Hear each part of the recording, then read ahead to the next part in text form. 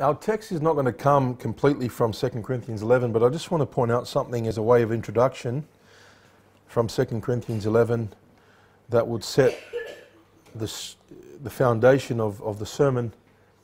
We live in a Christianity today that is like a smorgasbord. You know, we have different kinds of Christians, professing Christians, with different kind of beliefs, especially things that pertain to salvation. And it has to do with false teachers creeping in to the church as a whole. We have on YouTube and other places and platforms different ones promoting Christianity, and they all do it for different reasons. But while they do that, they, corrupt Christendom. And so there are people that no doubt carry a whole set of beliefs with them, and their beliefs kind of hinder their walk. What you believe in, no doubt, naturally will flow out to your view of God and your walk with God. And over here, in 2 Corinthians 11, verse 3, the Apostle Paul says, "I fear, lest by any means as the serpent beguiled or deceived Eve through his subtlety, so your minds should be corrupted by the simplicity that is in Christ." So Paul was concerned for the Corinthians. They would not fall victim, like Eve, to the satanic lies that have corrupted and confused their mind from the very simple gospel, or those things that pertain to Christ. He says in verse 4, "For if he that cometh preacheth another Jesus, him we have not preached, or you receive another spirit which we have not received, or another gospel which we have not accepted," he says, "you might well bear with him, you put up with it." So this doesn't tell us that there is another Jesus, another spirit, another gospel. It just tells us there's a counterfeit, and that the devil's always trying to counterfeit that which is good and promote Christendom in such a way that is distorted. The concept of salvation is not difficult to understand. The whole gospel is not difficult to understand. As a matter of fact, it's simple. However, Christendom has complicated it because of the false teachers that creep in and continue to distort the truths of God's word. We have, a gospel that teaches that you're saved by grace and works, which is a lie of the devil. No man can save themselves. Salvation is by grace alone, through faith alone. And then we have a Christendom that says, it's all of grace, and that salvation is perhaps like that cheap that it doesn't do anything to your life, doesn't change your life. As a matter of fact, you come to Christ and nothing really changes. And that's okay. I won't challenge you on that aspect as long as you just believe. Isn't it just by faith? But my question is, what kind of faith is that? And so Christianity has been thrashed, abused, corrupted by human workers of Satan among God's people. And so verse 13, "For such are false apostles, deceitful workers, transforming themselves into the apostles of Christ. And no marvel, for Satan himself is transformed into an angel of light." That's how serious it is.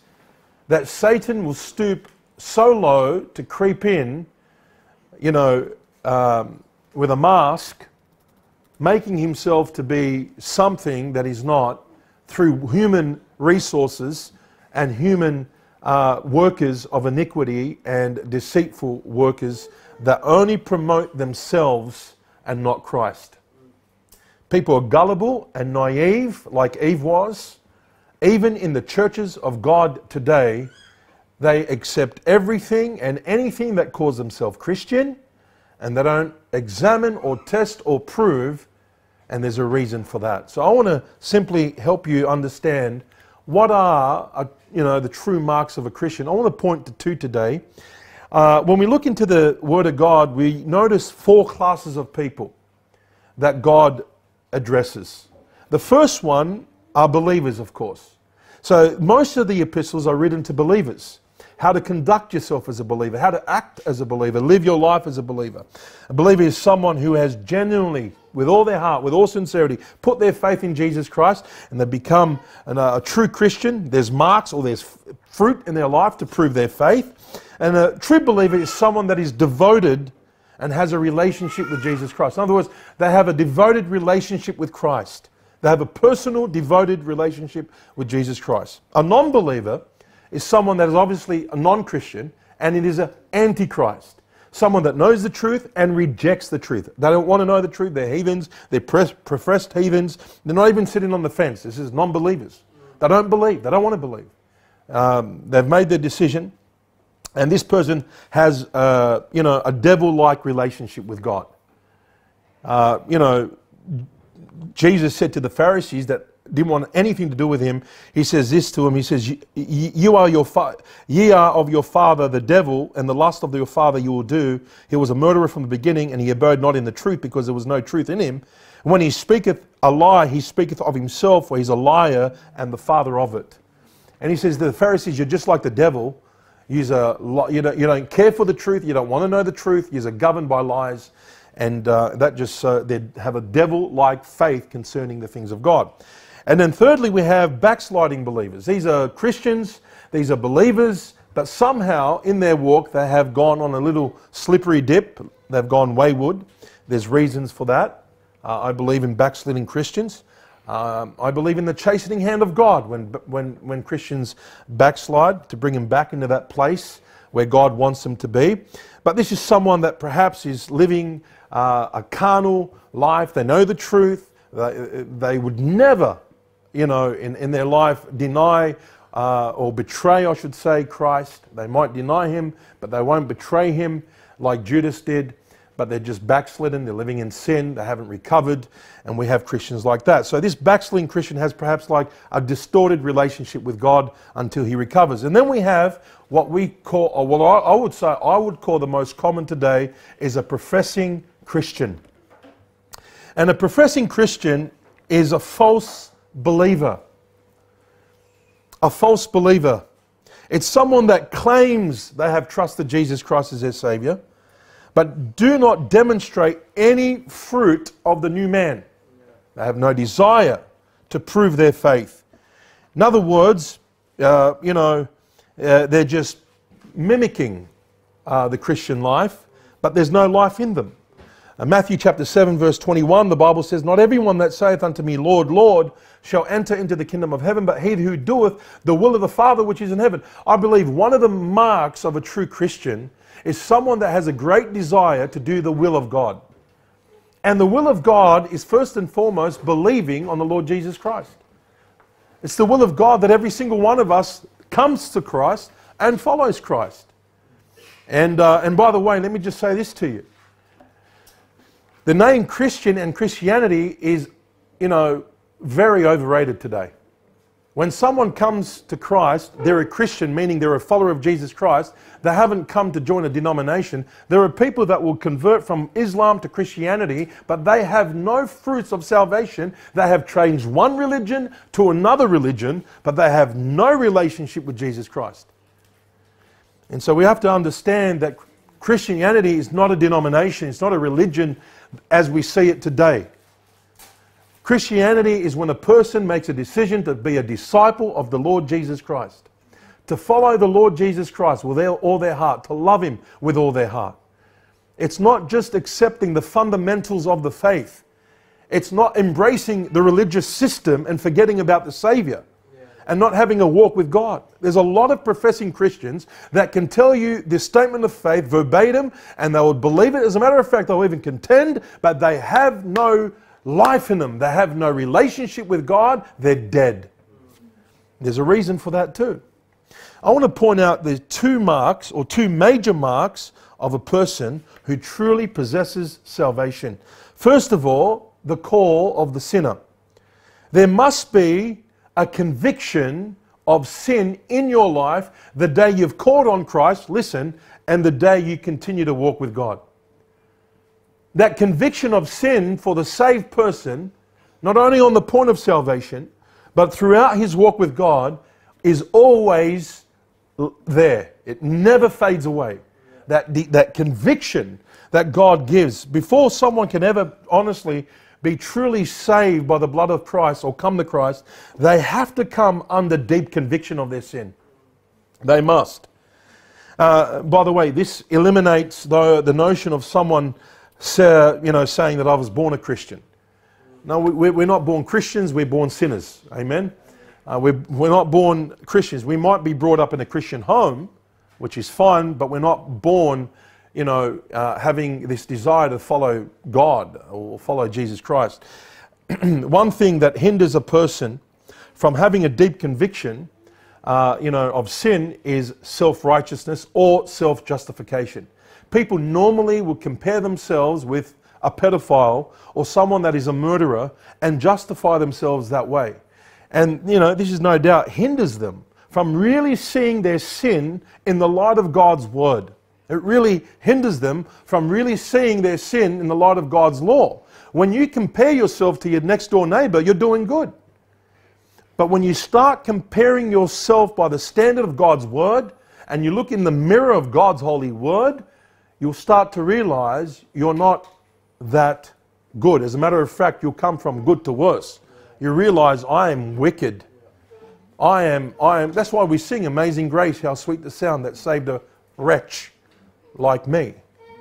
A wretch is someone that is wicked, someone that is absolutely depraved, but they see their depravity. They see their condition for what it really is. The Holy Spirit of God's role is to show you your sin through God's word. But a lot of people cannot see their sin is because they're so self-righteous and they're justifying themselves. I want you to turn to Luke 18. The Bible says, for all have sinned and come short of the glory of God. Every single one of us. But notice what the Bible says in Luke 18 verse 9. Jesus gives a parable, a classic example, when he tells this parable between the publican and the Pharisee and the difference between the two. Okay? I want you to see Luke 18 verse 9. He spoke this parable unto a certain which trusted in themselves, that they were righteous and despised others. Two men went up into the temple to pray, one a Pharisee and the other a publican. The Pharisee stood and prayed thus within himself, God, I thank thee that I'm not as other men are, extortioners, unjust, adulterers, or even as this publican, this scumbag. I fast twice a week, I give tithes of all that I possess, and the publican standing afar off would not lift up so much as his eyes unto heaven, but smote upon his breast, saying, God, be merciful to me, a what? Sinner. Can I just say this to you? That this attitude of this publican continues on in the Christian life. No matter how far you grow as a Christian, you could never boast in the things that God has done in your life. You can only give God the glory and say, look what God has done in my life. You'll never come to the point where you despise others, because if when you see others that are sinful, you can only see them in need of a Savior because you sat where they once sat. You can't judge them. You can only say they need Christ. They need the Lord. When you get to that point where you're despising others and you lift yourself up and you put people down and you compare yourselves. A lot of people like to compare themselves today with the scum of the world today. Now, I know there are people that do, things that are disgusting and depraved attitudes and exhibit some dreadful things.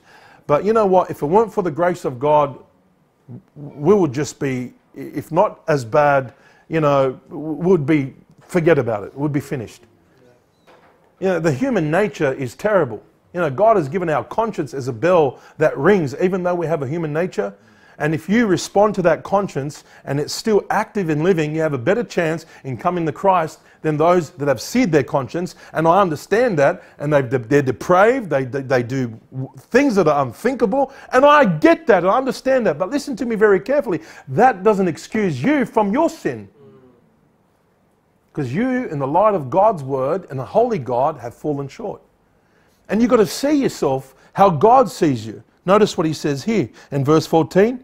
He says, I tell you, this man went down to his house, look at this word, justified rather than the other. For everyone that exalteth himself shall be abased, and he that humbleth himself shall be what? Exalted. If you can just admit that you are wretched and wicked and sinful before God. Like, I'm talking about really broken and sinful, and see your sin. By the way, when you get older in the faith, that doesn't go away. I'm just gonna keep saying that. It actually, the more you see yourself in the in the light of God's character, and the closer you get to Him, the more you see how much work needs to be done.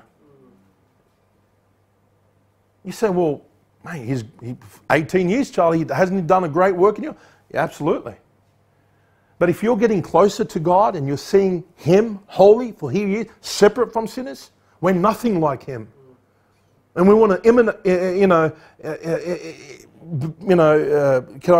emulate Him. We want to be looking to Him and to be like Him. The Apostle Paul said, I haven't apprehended.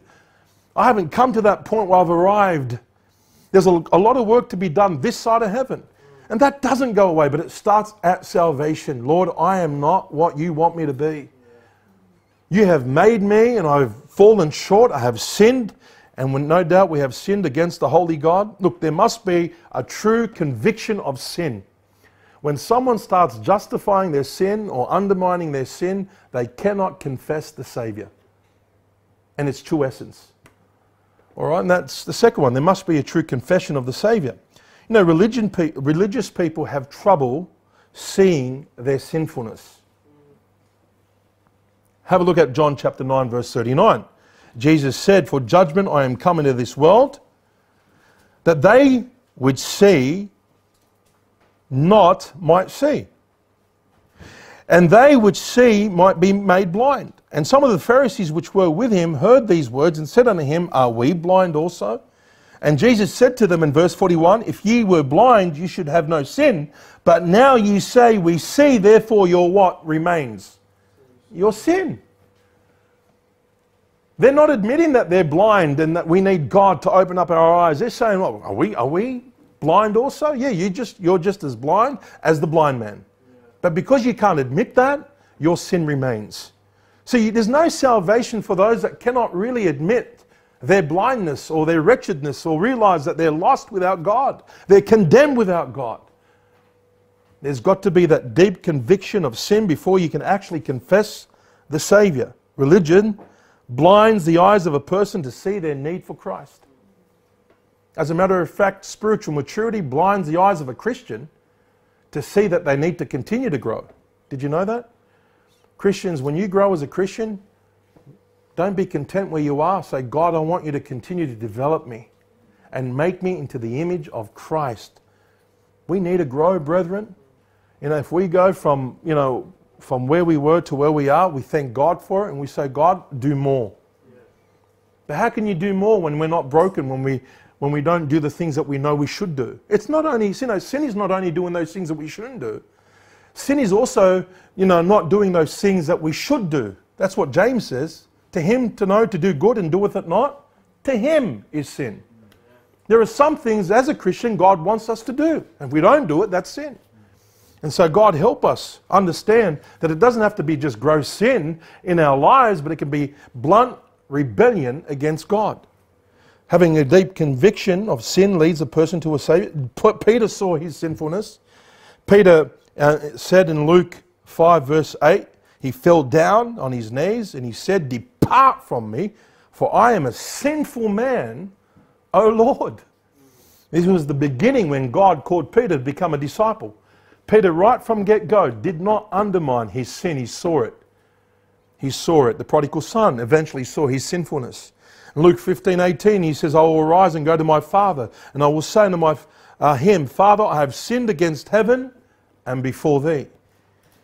Now, what is sin? What are we being saved from? I understand when someone is being saved, or they call on the Lord to be saved, what are we being saved from?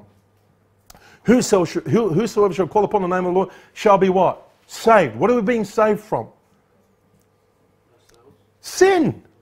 Jesus died for our sin. Matthew chapter 1, for a Saviour is born, his name shall be called Jesus. Why?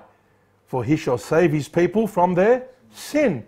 So sin is the killer. Sin is the very thing that we need to be saved from. And of course, as I said before, one of the functions of the Spirit of God is to convict us of sin. Convict us of sin. Not downplaying sin. but seeing it for what it is. We are sinful, wretched, wicked people. And the average man on the street doesn't believe that he is wicked. They honestly believe that they are good people. Now, we might be, doing good from time to time, but that doesn't make us good people. We are sinful people that do good from time to time. We are not good people that do, bad things from time to time. Our nature is corrupted. That's why we need to be saved and given a new nature. That's why we need to be changed. And so that way when we walk in the Spirit of God, people can see Christ in us. And this is why outside of Jesus Christ, no way in the world we can ever be redeemed and rescued and saved. And so we need to see ourselves sinful. When a person sees their need for a Saviour, then they call on Him by faith, and that's important to understand as well. That we're not saved by works, we're saved by faith. And we're not saved by a little prayer that perhaps we said one time. The prayer in itself does not save. It's faith in the substance of our prayer, Jesus Christ. A lot of people focus more on their prayer and on themselves and on their condition and on their posture more than the substance.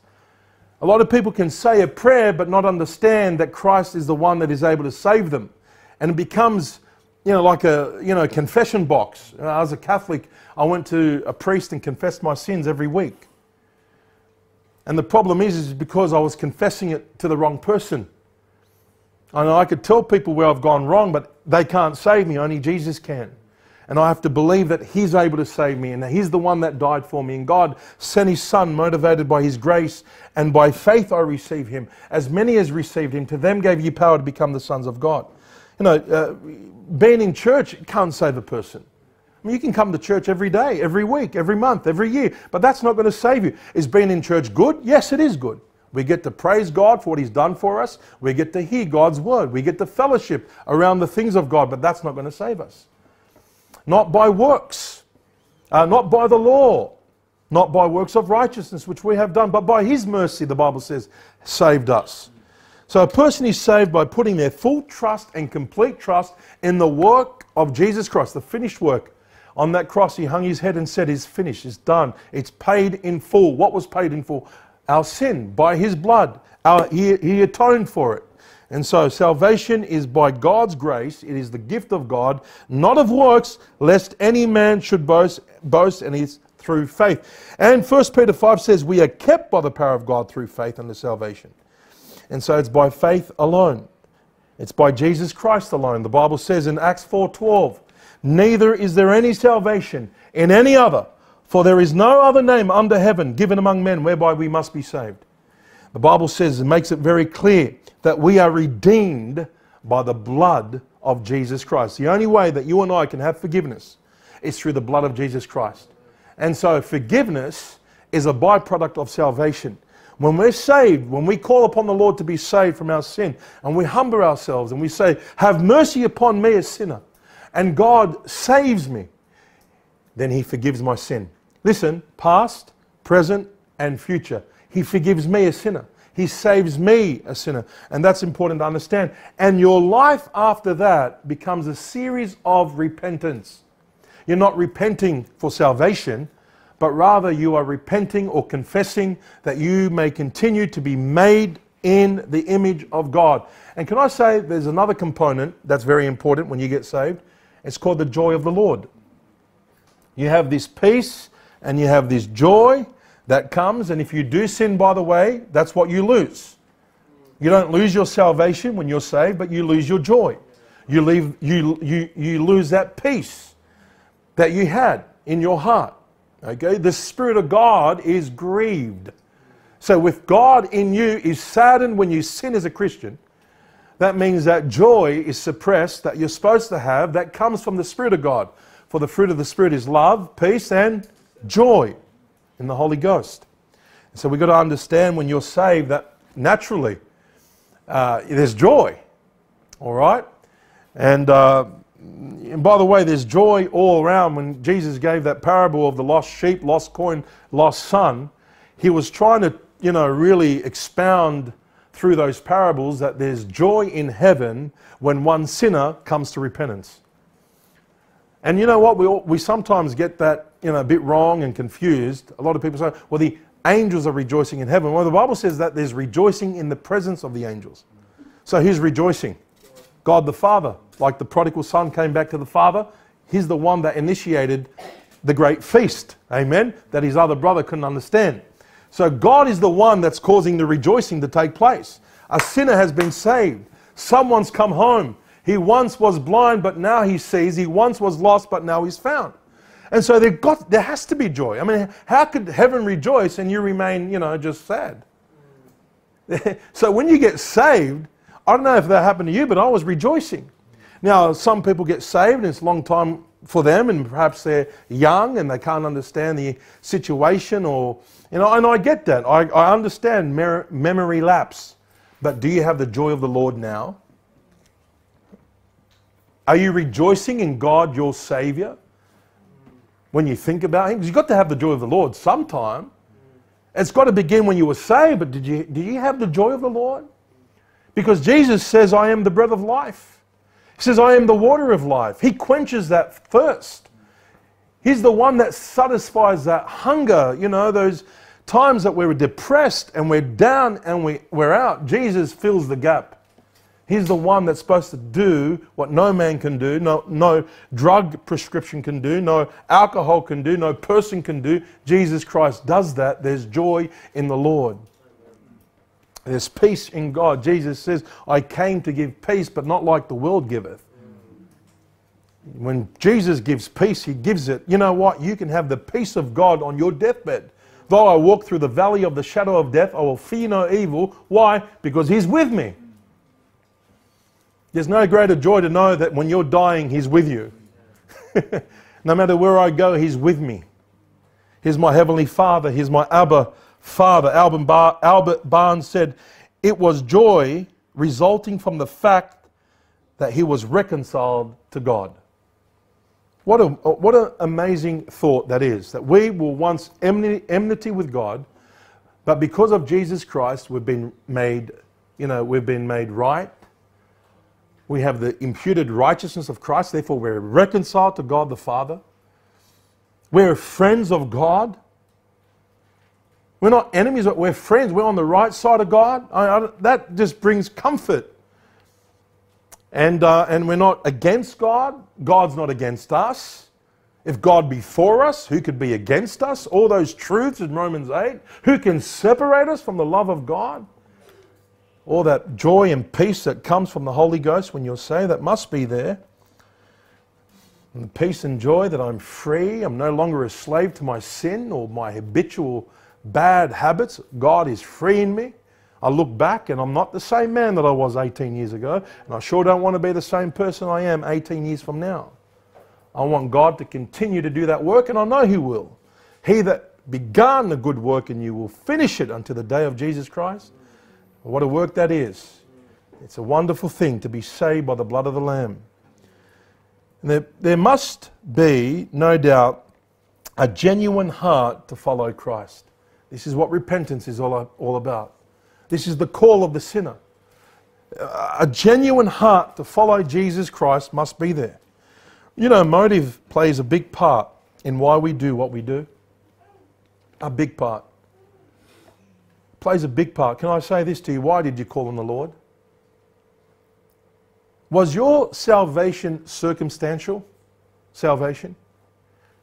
Some people have circumstantial salvation. I go out on the street and I understand, and I don't, I do not for a second expect non-believers to understand Bible terminologies. Or those that are not really saved or inundated with the Bible. I get it, but I say it so that way they can ask me, what do you mean by that? And I can explain to them the gospel. When I say, are you saved? So yeah, I've been saved. And they tell me about how they got saved from a car wreck.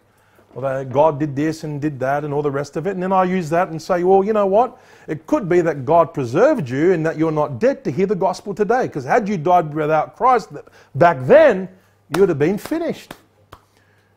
And so circumstantial salvation is not salvation. But not only that, some people want God to save them from what their sin problem, caused them. The thief on the cross is a good example. Go to Luke 23. I want you to see this.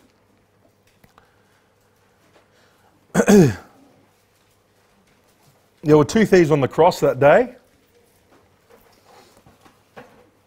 They were, by the way, being executed.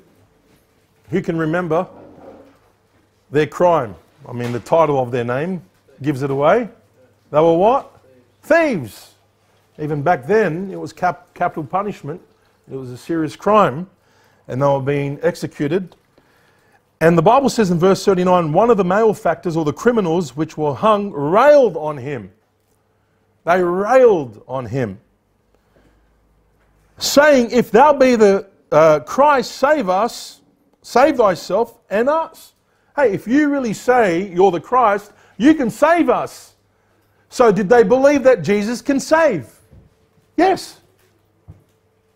They knew that he had the power to get off that cross and even get them off. But circumstantial salvation. Is that true salvation if God gets you out of a predicament? Or if God somehow gets you from a situation that you put yourself in? It'll be a blessing. It'll be some sort of, grace. But that's not true salvation, is it? Save us. He says, save thyself, save us. But the other answering rebuked him, saying, dost not thou fear God, seeing thou art in the same condemnation? Look at this. He says, we indeed justly, for we receive the due reward for our deeds, but this man hath done nothing amiss. You know what he's saying? Don't you fear God? He rebuked him, even on his deathbed. He rebuked him. He says, don't you fear God? We deserve what we get. We're getting justice here. We're thieves, and we're paying the price. But this man hath done nothing amiss. Realized that Jesus Christ was the Holy One of God, and he realized that day that he was a sinner. And he was worthy of death. And he looked at Jesus and he said these words. He says, Jesus, remember me when you come into your kingdom. And you know what Jesus said to him? Today you'll be with me in paradise. Someone wanted to pick up something today from the house. A marketplace came right here. It was an SDA. And he said, you know what? We used that passage. Somehow that passage came up and we were talking about it. And he said, you know what Jesus said to him? Because I don't believe they believe in hell. He says, oh, Jesus was just, or heaven in that respect. He says that Jesus was talking about that today I tell you, you'll be in paradise. So you're not going to be with me in paradise today, but today I tell you, you're going to be with me in paradise. So when's that going to happen? So grammatically it's not right. Jesus said, today you'll be with me. That's how it reads.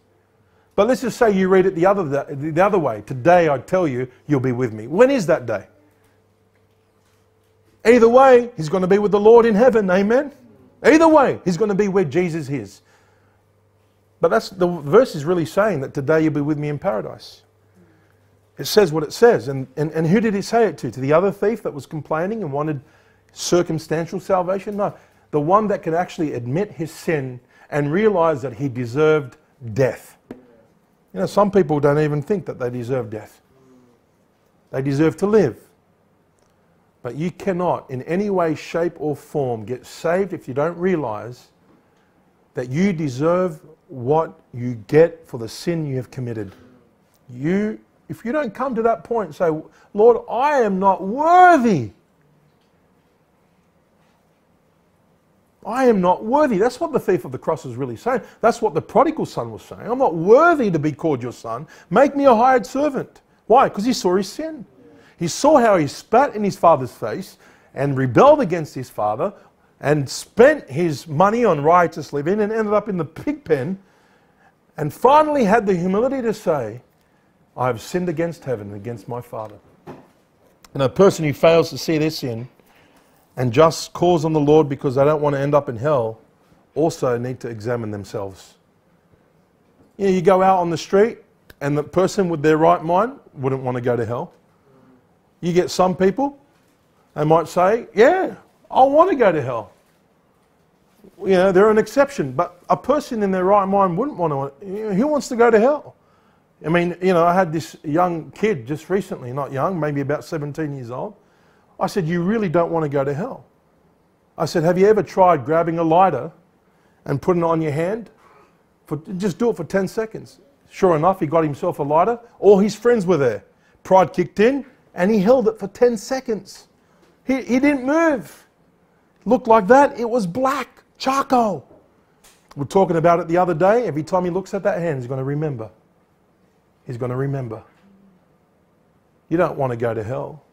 But salvation is not just about escaping the fires of hell. Can I just say this to you? Salvation is more than that. You are reconciled to God.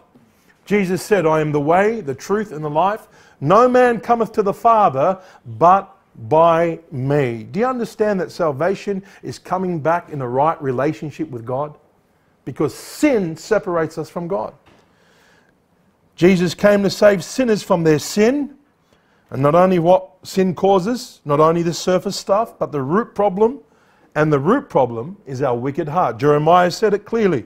The heart is deceitful above all things and desperately wicked. Desperately wicked. Who could know it? Well, God does. God knows it. And that's why it's a good thing to come to the Lord and ask the Lord to not only save us, but change this heart, that we'll have a heart that's for Him. Second mark I want to talk about is this. The second mark, the first mark is true, repentance or true call of the sinner. The second one is a changed life. When you call on the Lord and you get saved, you profess to be saved, there must be a change in your life. There must be. The Bible says that if any man be in Christ, he's a new creature. That's positionally. Old things pass away, behold, all things become new. But if Christ comes in and starts the renovation, things must change. Certain things must take place. So there are several terminology the Bible uses in the changed life. Number one is a new creature. This is what we see in 2 Corinthians 5:17. Any man be in Christ, he's a new creature. But I want you to turn to Galatians 6. I want you to see something in Galatians 6.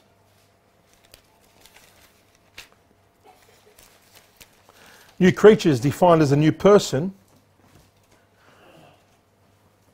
And look at verse 14. The Bible says, but God forbid that I should glory, save or accept in the cross of our Lord Jesus Christ. If I got something to glory in, it's glorying in the Lord, in the cross, in the work of Christ. By whom the world is crucified unto me, and I on the world. I'm dead to the world, and the world is dead to me. For in Christ Jesus neither circumcision availeth anything, or what? Uncircumcision, but a what? New creature. So it's not the outward,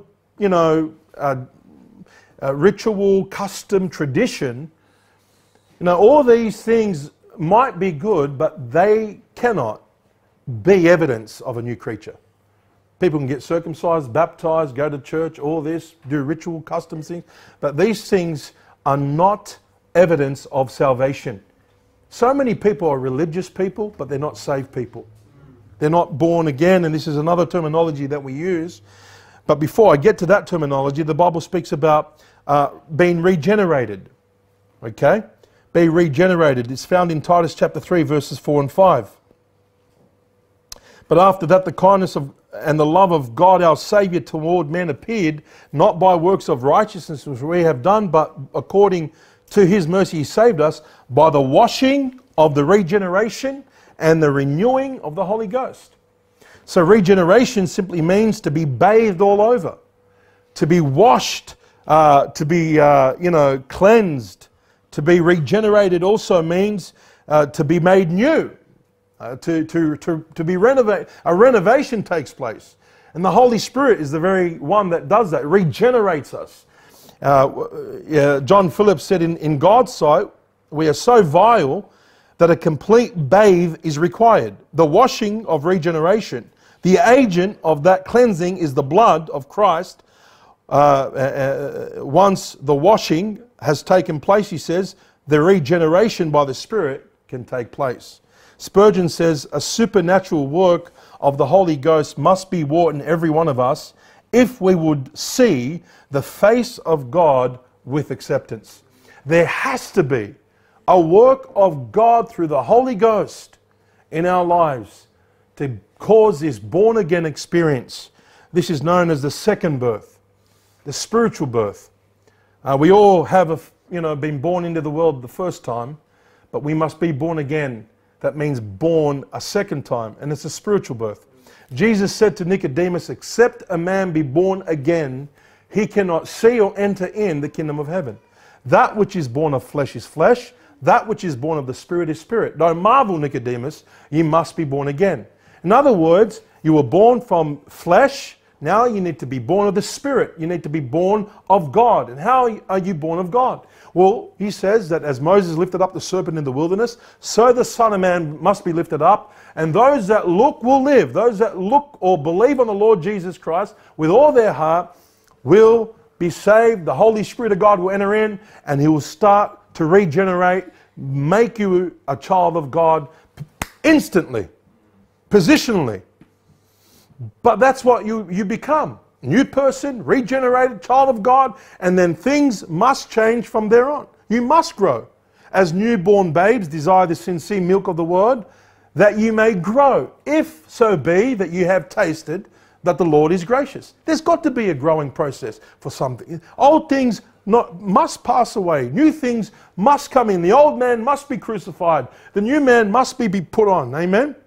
And so there must be that change. Man of God once said, you do not manufacture Christians any more than you manufacture babies. The only way to enter into God's family is through the new birth. Someone once approached George Whitefield and he says, why do you always preach that you must be born again? And he simply said, because you must be born again. You must be born again. Your profession is not good enough. There must be a change in your life. Did you know that there was a foretelling of this change in the Old Testament? This wasn't foreign in the Old Testament. That's why Jesus said to Nicodemus, you, a ruler of the Jews, you don't know what this means? To be born again? I mean, it was prophesied that God was going to give you a new heart. It was prophesied under the new covenant that the Messiah was going to come and He will put His Spirit in you, and that you would walk in God's ways, and He will cause you to walk in God's ways. It's a miracle birth that just takes place. You see the life that takes place and you look back and you think, what a work of God. You should be my people. And I'll put a new heart in you and you'll walk in my ways. God does amazing work at that point of salvation and onwards. And so we see the Lord gives that command in Deuteronomy 10 verse 16. He says, circumcise therefore the foreskin of your heart and be no more stiff-necked. Even back in the Old Testament when they had those laws and regulations and so forth, God still wanted the approach to be right. And He wanted their heart to be right with God. You can circumcise outwardly and do all the Christian things or even all the Jewish things outwardly, but if your heart is not right with God, then it's all for nothing. Outward circumcision is something man can do, but inward circumcision is something God does. The reality is, if God is not doing a work in you, then you're not saved. It's got to be a work of God done in your life. Amen. And the Lord declares the new covenant in Jeremiah 33. This shall be the covenant that I will make with the house of Israel. After those days, saith the Lord, I will put my law in their inward parts and write them on their hearts, and I will be their God, and they shall be my people. And of course, that new covenant was fulfilled by Christ through His blood. And the Lord confirms the new heart in Ezekiel 11 verse 19. He says, I will give them one heart, and I will put a new spirit within you. And I will take the stony heart out of their flesh, and I'll give them a heart of flesh. God never desired outward conformity. He always wanted a person to be simply transformed by God through faith in His Son. Now I want you to see the foundation of the changed life. The new birth is the renewing of the whole soul of a person in righteousness and in true holiness. Heaven is a place of holiness. It's a place where God resides. It's not tainted. And the only time that we can actually enter in is when we're made perfect and pure in Christ. No real change can ever take place unless we have Christ in us. The Bible says, if any man be in Christ, he's a new creature. We must be in Christ. So I want you to see the foundation of a changed life. First of all, let me point out to you that the Pharisees had a wrong foundation. Jesus said, go to Matthew 5. I want you to see something there, what Jesus said on Sermon on the Mount. Matthew chapter 5, verse 24, he says, for I say unto you that except your righteousness shall exceed the righteousness of the scribes and Pharisees, he says this, ye shall in no wise enter into the kingdom of God. Wow. Jesus makes it clear that the religious rulers displayed some sort of righteousness. Right? The scribes were doctors of the law. They were responsible for, writing the law, the scriptures carefully. The Pharisees were the one to execute and be an example of how that looked like and lived out. And we see that, the statement by Jesus would have no doubt grabbed the attention of the common man, the common people, because they looked at the Pharisees, at the example, and thought, how are we going to exceed that? But at the same time, it would have been, a blow to the Pharisees, because they thought, well, what, we're not good enough, perhaps? Exceed our righteousness? Like, aren't we, that pure? No, Christ is. And so the question has to be asked, why was the righteousness of the religious rulers, why wasn't it good enough? Because he says it's got to exceed that. I mean, that righteousness is just, it's got to exceed that. So why wasn't it good enough? Well, number one, the righteousness of the Pharisees, these scribes, they based it on the wrong foundation. Go to Romans 10, I want you to see something there. The Pharisees justified themselves on the basis of what they did and didn't do. In other words, they justified themselves by their works. Not a new heart, not a new creature, but by their religious activity. Okay?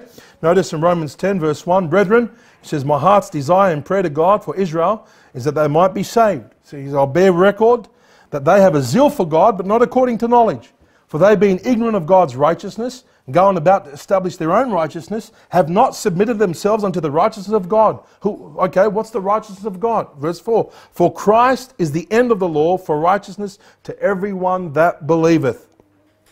So these religious rulers are what we call today legalist. Legalist is one who tries to earn or attain salvation by their own merit. And so, second, they had the wrong motives. Some of these religious rulers practiced, their religious rituals for the wrong reasons. In Matthew chapter 23, 28, Jesus says, even so also outwardly ye appear righteous unto men, but within you are full of hypocrisy and iniquity. They did certain things to justify themselves before men. They wanted to look righteous, not be righteous. Luke 16:15, Jesus said unto them, ye are that which justify yourselves before men. But God knoweth your hearts, for that which is highly esteemed among men is abomination in the sight of God. Not only the wrong motives, they had the wrong priorities. Matthew 23:25, he says, woe unto you, scribes and Pharisees, ye hypocrites. He says, for you make clean the outside of the cup, of the platter, but within you are full of extortion and excess. So from the outside they look pretty good, but the inside was terrible. Now, he's not condemning the outside, but they just had the wrong priorities. Get the heart right first and get the outward.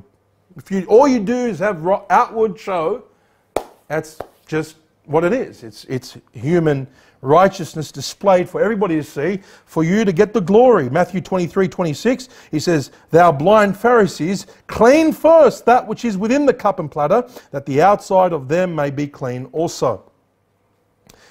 Now quickly, I'm running out of time. I've only got about 8 minutes left. I want to just close with saying that a person that has this new life in Christ must demonstrate the fruits of true righteousness. And we find that in the book of John. Go to 1 John. Not the Gospel of John, the letter of John before Revelation in Jude. John the Baptist said very clearly, bring forth therefore fruits worthy of repentance. And begin not to say within yourselves, we have Abraham to our father, for I say unto you, that God is able of these stones to raise up the children of Abraham. You know, God can make descendants of Abraham if He wanted to, like that. Not only just turning, you know, bread from stone, but He can actually turn people from stone. Yeah, God made Adam from the dust of the earth and breathed in it, life in him. Yeah, God can make robots, but He doesn't want people just to, you know, be conformed in that way. He wants people to have a heart for God and see who God is and understand that they're sinners and they repent and turn to God with their whole heart. God is looking for someone that will turn to Him with their whole heart. He's looking for seekers that will be genuine and have genuine fruits of repentance. People brought up doing what their tradition expects them to do is not what makes a person new. My children can be brought up in the Christian home. We have devotions in the morning. We read the Bible. We pray. We sing. But that's not, they're not going to grow up depending upon that. These are good things that we do. They have to come to the point of their life that they must repent and turn to Christ. And God, by the Holy Spirit, begins to work in them fruits of righteousness by the Spirit of God. How does that look like? Look at 1 John chapter 2. When a person has new life in Christ, there is adamant new, growth in their life. And these are new desires. These are growing desires. You might have these desires in your life, but they grow. They intensify, I should say, as you walk in the ways of God. Look at verse 2. You have a growing love for God's Word. Before you were saved, I don't believe we had this growing love and desire for God's Word. But when you're saved and you have the Spirit of God in you, there has to be this growing desire for the Word of God. Look at verse 2. And He is a propitiation, talking about Christ, for our sins, and not for our sins only, but also for the sins of the whole world. And hereby we do know that we know Him. How do we know that we know Him? This is how we know that we know Him, if we keep His commandments. He that saith, I know Him, and keepeth not His commandments is a what? Is a liar, and the truth is not in him. But whoso keepeth His word, in him verily the love of God is perfected, and hereby know we that we know Him. We cannot be indifferent about the Word of God. The Word of God is not grievous to us, shouldn't be grievous to us. Should be a delight to do. Do I struggle in doing it? Yes. Are they real? Yes. Being a backslider, is that real? Yes. But we're not talking about that. We're talking about having this fruit, this desire for the Word of God that an unsaved man doesn't have. They have religion, they have some ritual things, that there's no strong desire that God gives in the person to continue to follow after the commandments of God. Do you have a desire for the Word of God to do them? Jesus said, if you love me, keep my commandments. Salvation ought to bring about a love for God and His Word. Number 2, there ought to be a growing hatred for sin. Okay, have a look at 1 John 3 verse 9. Whosoever is born of God doth not commit sin. For his seed remaineth in him. He cannot sin. Why? Because he's born of God. He's saying what? We're never going to sin? Well, he doesn't commit sin, doesn't want to live in sin, doesn't want to continue in sin. That's the new person. The old man is a slave to sin. There's no ability to say no to sin and submit himself to the Spirit's leading. The Bible says if the Spirit of God is not in you, it doesn't lead you, you don't belong to Him. And the Spirit of God, that seed that remains in us, leads us out of corruption and leads us into sanctification. There has to be, this new life that we have out of sin. We don't continue in sin. We get out of sin. Can you fall into sin? Yes. If we sin, He's faithful and just to forgive us of our sins and cleanse us from all what? If we what? Confess it. But we don't do what we used to do and, just continue in it and flaunt and just, have a good old time, no conviction. No, there's a great change towards sin. We hate it and we confess it and we want to forsake it. There ought to be a growing love for God's people. Have a look at verse 14. We know that we have passed from death unto life because we love the brethren. He that loveth not his brother abideth in what? Death. Whoso hateth his brother is a murderer. And ye know that no murderers have eternal life abideth in him. And one of the keys to loving your brother is having forbearance and love for that person in what? Forgiving. If you are going to hold grudges against people and not forgive them and not pray for them, and you rather them die and you rather this happen to them, there's something wrong with your heart. There's something terribly wrong. 1 John 4:7, Beloved, let us love one another, for love is of God, and everyone that loveth is born of God and knoweth God. You don't want to see your brother's destruction. You want to see your brother's recovery and restoration. You don't want to curse him. You want to bless him. And so there's a, do you struggle with forgiveness? Yes. But you're not going to simply have that grudge in your heart for so long if you're walking with God. How can you say that you love God and you don't love your brother? It's warped. It doesn't match. Because God is what? Love. And He gives you that love to love even your enemies. How can you have that love to love your enemies? Your own enemies. People that literally stab you. Not just spiritually stab you in the back, but literally stab you. How do you pray for these people? How do you pray for their salvation? How do you pray for their restoration? Well, the Spirit of God in you. Like Jesus hung on that cross and He said, Father, forgive them. When Stephen was getting stoned, He says, lay this not on their charge. How do you even utter those words? Well, the Spirit of God has to be in you. You see in a lot of people, their family members mistreated and they want justice and they go to court. Okay? There's nothing wrong with justice. The problem is I'll never forgive them. I hope they rot in hell. You might want justice and say that a man be judged according to his deeds. That might help that person recover, but you don't want them to have this vengeance spirit attitude, this condemnation in your heart. Okay, so how can you say that you're a Christian when you hate your brother? Spurgeon said, this is regarding the next one, a growing separation from the world. Spurgeon said, sanctification is the great open separator of Christians from the world. 1 John 5 verse 4, whosoever is born of God overcometh the world, and this is the victory that overcometh the world, even our faith. Who is he that overcometh the world but he that believeth that Jesus is the Son of God? So there needs to be this separation between the Christian and the world. I'll give you another one. Time is ticking. A growing love for the Lord. Look at 1 John 5 and verse 1 to 3. Whosoever believeth that Jesus is the Christ is born of God. Everyone that loveth him, that begat, loveth him also that is begotten of him. By this we know that we love the children of God, when we love God and keep His commandments. For this is the love of God, that we keep His commandments, and His commandments are not grievous. It's repetitive. When we say to Christians that have professed Christ to be their Saviour, the first thing that we might encourage them to do is read the Gospel of John and then go all the way to the epistles of John. Because that's a good place to start. A good mirror to look into to see whether or not my profession is that of God, or it's true, or it's genuine. And then we see, as I close, just a couple of more verses, the faithfulness of a changed life. In other words, listen to me very carefully.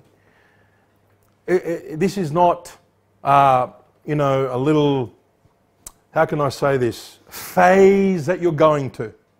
This is not AA meeting, 10 steps of how to recover from alcoholism. And then all of a sudden, you go back to the booze. Christianity is not like that. It's a being faithful to the Lord to continue to grow you. Amen? The evidence of a professing believer is becoming a new person in Christ and to have a continued, renewed walk.